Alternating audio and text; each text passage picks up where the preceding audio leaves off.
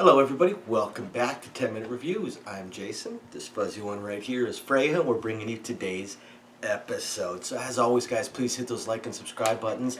We're a small family channel just trying to have fun, bring you guys new books, new authors, things to read, things to entertain yourself with. So we'd appreciate all the support we can get. So today I want to talk about an author I've talked about before. I want to talk about one of his newer books. I'm going to cover four things as always: the plot, characters, the world, the characters, the plot, and the writing style. So I want to talk about Immortal Family, which is book 6, I want to say, of Bruce Sentar's Mage series.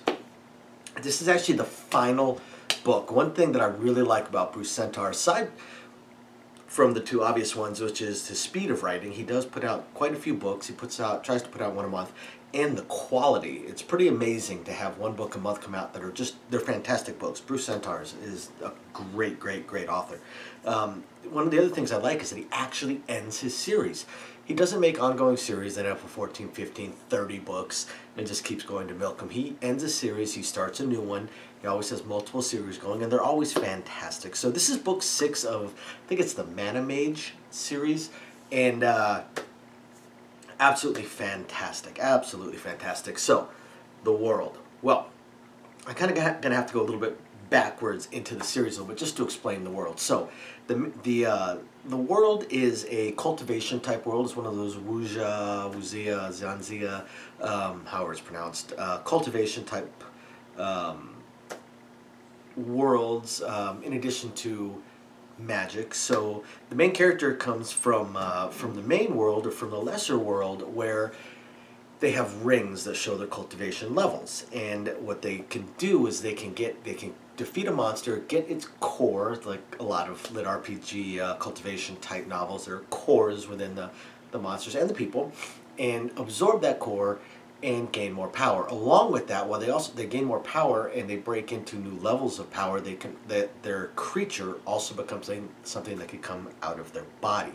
And like many cultivation novels, the goal is to progress up to a cultivation level of basically immortality. So through the first part of the series, that was what the main character was trying to do. Now, this book, Immortal Family, actually occurs in the next world, the next level, where pretty much everybody there is an immortal. Basically, it's the immortal world.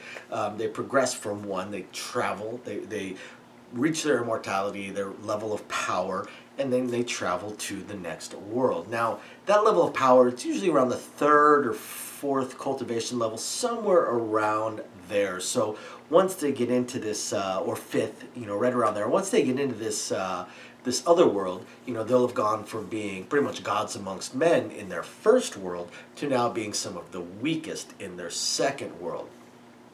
And that's where we get into the main character, Isaac. Isaac Hayes. He started out pretty much your basic cultivation guy, and but what he did was, at the very beginning, he gained an extremely powerful mana monster in his ring that was then able to help him through his battles, and also, like many of the books, this creature happened to be female, and Isaac, through his battles and through his learnings on martial arts and on power and on mana and on cultivation and his techniques and his abilities, he gained a few wives. By the time book 6 comes around, which is the one we're talking about, Isaac is now at the 6th level of cultivation. He's a very strong 6. He's in the immortal world. He is reached out and managed to connect with his family, and since he has a very rare bloodline, his family of course wants him. Now his family is very powerful. They don't realize just what Isaac is. They start to realize that, and that is the plot of Immortal Family. At this point he has, I want to say, 6 wives, plus his mana creatures that he also considers wives. So I think he starts the book with 12 wives. He ends the book with a whole lot more, but primarily 14 main wives. By the very end of the book, I think he's got 42, 50 wives, something along those lines. But that is the main thrust of the book, is that the trials and tribulations that Isaac had in the previous book, he has semi-solved, He has connected with his mother, who is a 7th level cultivator, which makes her pretty much the most powerful in this world, or one of the most powerful. And although she hides her cultivation level, and is reconnected to the family, and so he's about to travel to the family. Now, one of the things about the families, they're more political entities as much as they are families. They're kind of like the clans or the sects within a lot of cultivation novels. And they look at Isaac more as a kind of an asset, something to use, a piece of property. They don't look at him as family, they look at him as a piece of property. And since he had killed the Leon family scion in the previous book, he is of course being hunted by the Leons. It's a very powerful family. They hire some very, very powerful assassins to come after him. So he actually needs his family to help protect his wives and his children. And unfortunately, because of what he can do, and he has actually multiple bloodlines, his family basically wants to use him as a stud horse. Now, the main plot of the book deals with the fact that one of his wives gets kidnapped, and he escapes his family through battle and goes to try and rescue her. In doing this, he discovers more about the assassin clan, discovers more about the major family that he is supposed to be, that is trying to kill him, and some of the things that they want and that they hold, and their abilities, their powers. And he goes through and he basically fights his way through, and until he reaches them and steals something that's very, very important to them. And by stealing it, then they come after his family, and there's a few other secrets that go along. I don't want to give away the entire plot of the book, so I'm being very, very vague here, but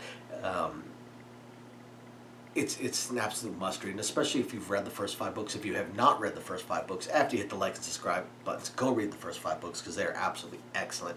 But the 6th book, it's great. It really caps things off. It really shows Isaac's progression, where he wanted to be, why he gets to where he gets, how he gets to where he gets, and kind of his ultimate goal, and the trials and tribulations that he went through. Bruce Sentar is very, very, very good at writing interpersonal relationships, interpersonal motivations, and the dialogue. And of course, he writes excellent martial arts battles. He really does. It's absolutely fantastic. So if you guys have not checked out Immortal Family or the previous books in the series, you have to check it out. And definitely check out Bruce Sentar. He's a fantastic, fantastic author.